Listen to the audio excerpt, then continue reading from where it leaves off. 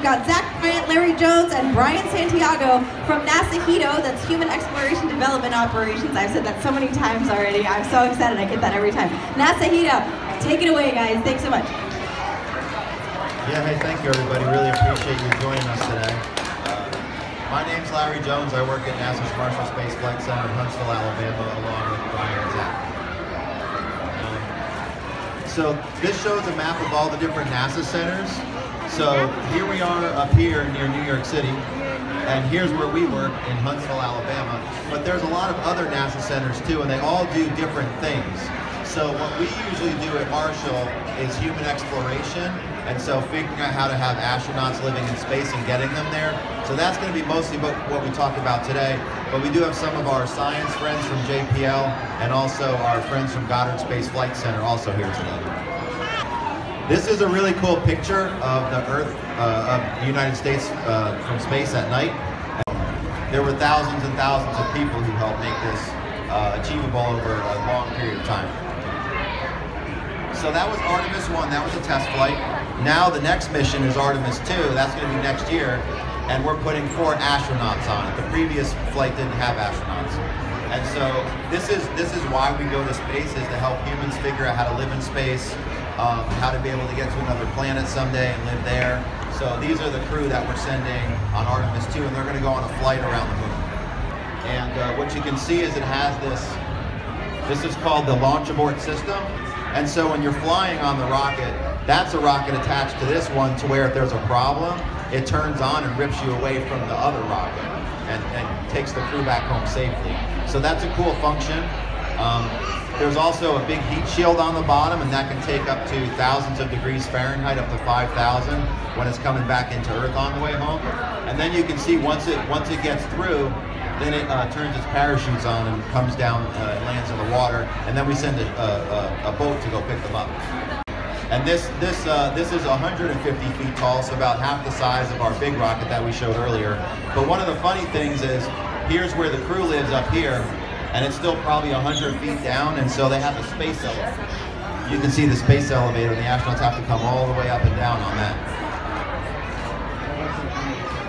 Here's a picture of the Starship, the same vehicle here, but then it's stacked on a really big booster at the bottom, and the booster helps launch it up into space. And when it's in this configuration, it's over 400 feet tall, so it's really, really big.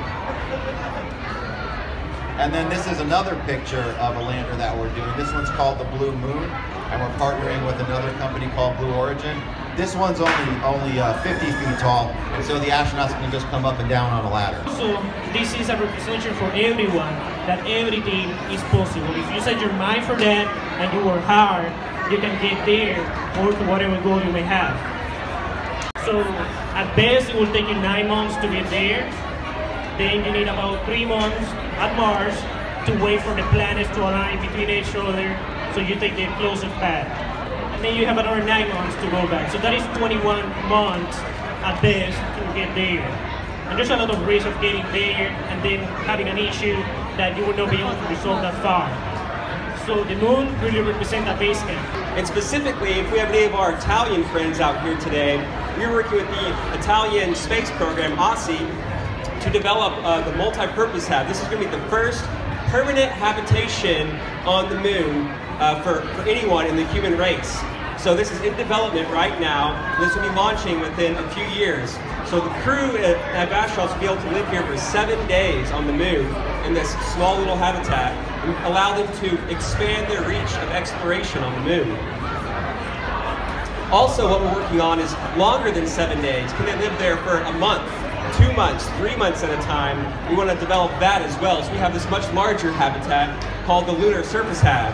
It's about the size of a 3-bedroom house. So it has much more room for the crew to live and work in. So a crew of 4 can easily be there for a month or more. And here what we're doing too is having something called a hybrid technology. So you see the bottom half is a metal or a metallic structure, and the top half is more like a balloon. So everyone has their balloon animals out here today, right? Wonderful. So we're going to have those big balloon-like structures in outer space as well. If you come by our booth over here, we'll show you all the different layers and technology that is needed to make our inflatable balloon structures work in outer space. So also just going beyond the lunar surface, living on the moon, we want to go to Mars, right? Anyone out here want to go to Mars? Anybody want to go? All right, yeah, let's go together, right? So Ryan said it could be 21 months, and up to 3 years could be the long end of things. So 3 years is what we're planning in developing these habitats to be living away from Earth. So you need lots of space, because you guys remember that time of COVID, we were stuck inside and couldn't leave, and we were going a little crazy?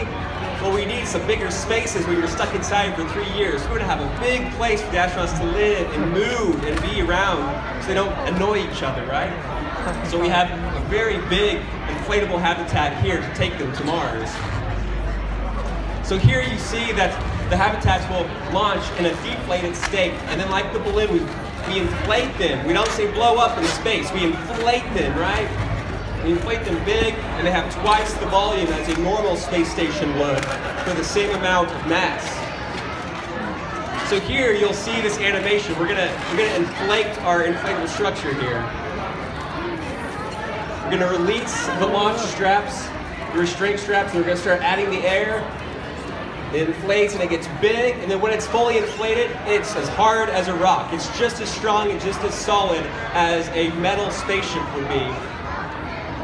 And we've been flying this technology on the International Space Station now for several years with the beam module and have had no issues with it. So it's a very reliable technology.